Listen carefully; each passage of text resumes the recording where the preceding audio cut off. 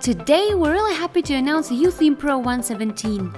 It includes a lot of new features and improvements, so lean back and let's see what awaits you in this update.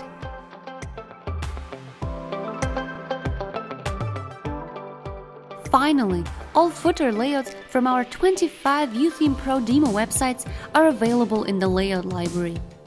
Since footers are not full page layouts, they require a different visual representation in the library.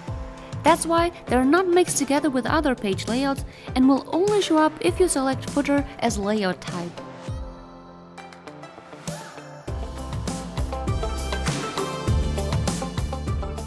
Style customizations that you know as small gray dots can now be saved locally, just like you know from the layout library. After modifying your style, open the style library and click the Save Customization button. Now give it a title and save. Your saved customization will be listed in the My Customizations tab. As you can see, here is my customization that I called black. It is saved together with the style that was active when I did my customizations. I also have another one that I called brown. Here, a Copper Hill style was active. Clicking on it will load your customization and switch back to the used style. Of course, you can change the style anytime, just like you did before.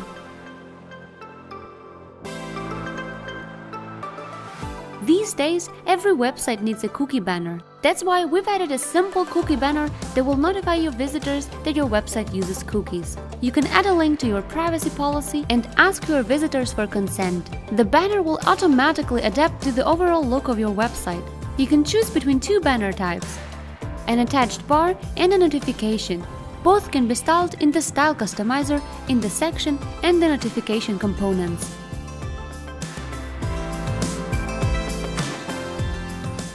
We received your feedback and improved adding layouts from the library. In addition to replacing the current layout or inserting a new layout at the bottom, you can now also insert it at the top. The layout library will remember your choice, so if you prefer one method over others, you won't have to switch options every time.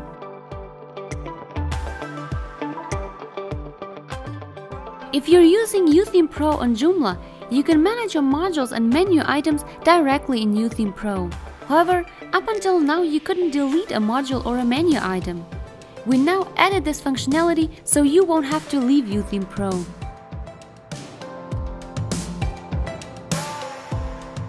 We extended the max width option for sections and rows. If a max width is set, you will find a new option called Expand One Side. It allows you to expand the width of one side to the left or right. The other side will keep within the constraints of the max width.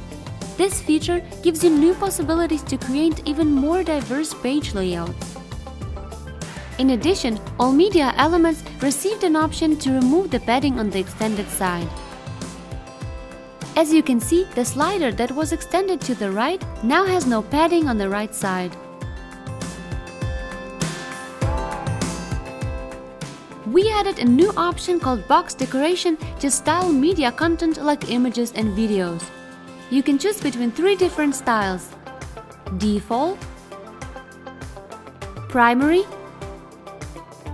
and secondary. A floating shadow replaces the old box shadow bottom option, and a mask decoration is only available on specific theme styles. You can modify the new box decorations in the Style Customizer under the Theme panel. We're really happy to announce that we put some extra effort and created 3 new box decorations for our 24 existing styles.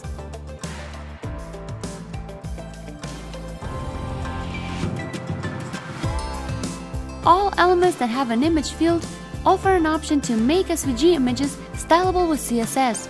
Simply enable Inline SVG option and see your SVGs adapt to your chosen style. We have added an option to prevent Thumbnav images in the slideshow from wrapping into the next line. If you enable it, the images will shrink so they will fit into a single row. These are the main features of YOOtheme Pro 1.17. For the full list of features and fixes, check out the changelog. If you want to know what awaits you in the next release, take a look at the What's Next section in our blog post.